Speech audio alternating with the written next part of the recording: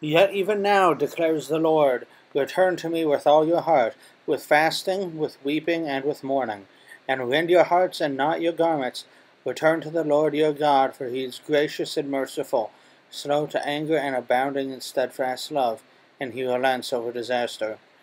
Who knows whether he will not turn and relent, and leave a blessing behind him, a grain offering and a drink offering, for the Lord your God?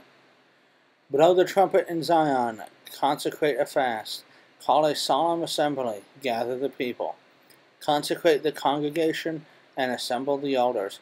Gather the children, even nursing infants. Let the bridegroom leave his room, and the bride her chamber. Between the vestibule and the altar, let the priests, the ministers of the Lord, weep and say, Spare your people, O Lord, and make not your heritage a reproach, a byword among the nations. Why should they say among the peoples, Where is their God?